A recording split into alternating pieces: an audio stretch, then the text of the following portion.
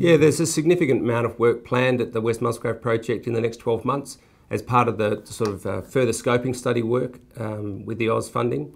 It really revolves around the metallurgy, so there's a met drilling program that will take place this year, and then further test work and process flow sheet design.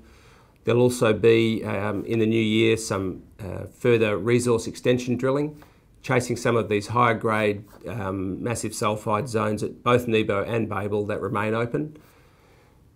That work will then flow into some future mining optimisation and infrastructure studies, and really look at a couple of different options that we believe will add significant value to the project and then carry forward into the feasibility study.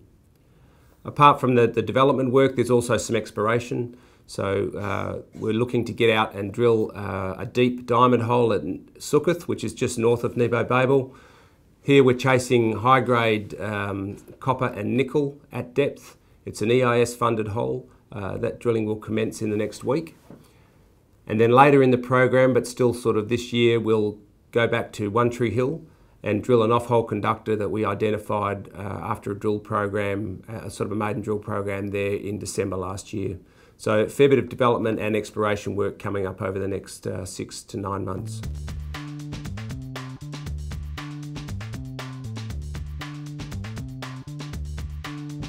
The joint venture with Oz Minerals is progressing quickly. We've finalised all the JV agreements, the initial funding has commenced. We're out on the ground out there in the West Musgrave as we speak, and really we've got a fairly full program over the next sort of 6 to 9 months. They're a good partner, they're very aligned, they've got great capability in terms of remote mine building, and that complements our strength really in the geology. They're very focused and aligned with us in getting this asset into production.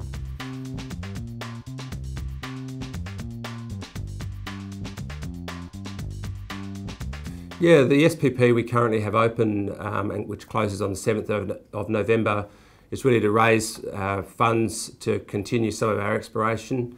It's been well supported currently by shareholders, and the feedback's been very positive, so we look forward to hopefully closing that out on the 7th of November. Because of the funding from Oz Minerals, really these funds will be used for exploration and progressing some of our existing sort of 100% owned Cassini projects, and also for working capital.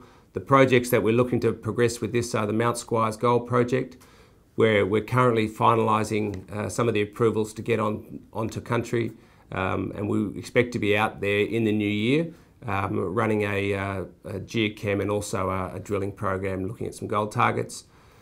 The funding will also be used for progressing the West Arunta project, which we did some drilling on last year. So that will primarily be in the form of some EM to assist us with some targeting and generating some new drilling targets.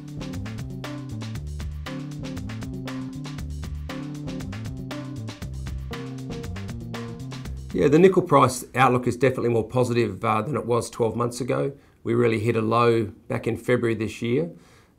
Even without the Philippines ban, the outlook for nickel was positive. The supply side is starting to reduce, and some of the stockpiles are now reducing. And there's also been an increase in the stainless steel production coming out of China. So both those sort of drivers are important in driving the nickel price. There's also a real dearth of nickel sulphide projects in the pipeline once that Nova comes on. So we are optimistic that the price of nickel will continue to grow over the next 12 to 18 months. And I think that'll be a real positive for our project.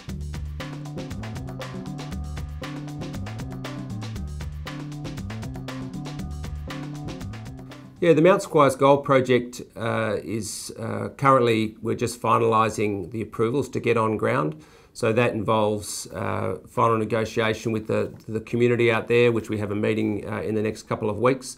We expect to be out on the ground in the new year, probably in March, to be conducting a field program, which will include some geochem and also some drilling of some historical gold targets that have delivered some good numbers. So that will improve our understanding and progress that project forwards.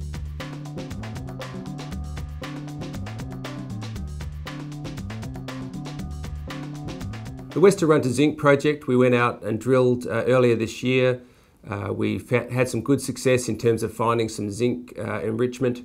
The work that we need to do now is really to get a better understanding of where that enrichment is coming from. So the plan is to fly some EM to have a look at the bedrock and get an understanding of really, I guess, the water flow and sort of the bedrock profile. That will occur in the new year, and that will help us generate some drill targets. And we have some funding for some EIS funding for some drilling out there, which we hope to conduct in the first half of next year.